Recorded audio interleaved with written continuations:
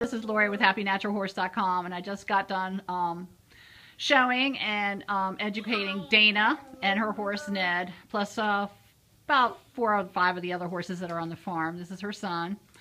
The pain point release, and she's going for her certification. So how was it easy for you to learn? Very easy. Were you amazed about the releases? I couldn't believe it.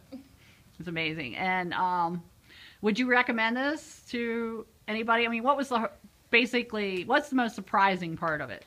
I would recommend it to everybody, and I think my message for other people out there is you have to see it in person.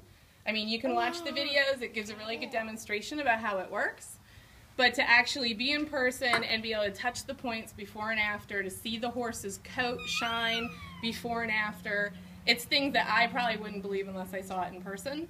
So I'm really glad that I took the opportunity to do it. And you're a massage therapist too, right? Yes, you do correct. equine massage. Correct.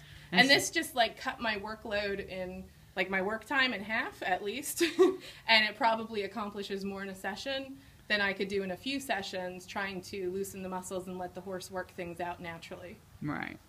Great. Well, thank you. You're welcome. Thank you. You're welcome.